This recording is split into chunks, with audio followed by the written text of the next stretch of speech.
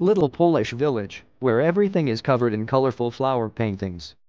A small ancient village in southeastern Poland, Zalipie, is definitely one of the country's top tourist attractions.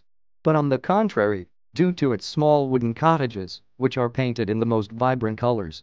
It all started in the 19th century with the implementation of chimneys into houses. Before that, the smoke was supposed to come out through a hole in the ceiling, but instead was coming into the rooms, covering the walls with soot, so those often had to be whitened with lime. Chimneys helped white surfaces to remain white, so people decided to use those white walls as a canvas for flower paintings.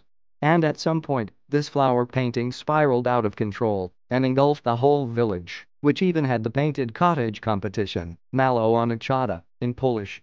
Eventually, everything in town was covered in flowers, from houses and barns to bridges and churches.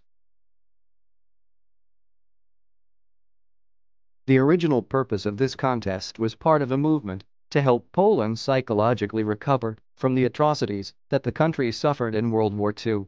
Now the painting is done, and the whole village stands as an inhabited gallery, which celebrates color and nature's beauty daily.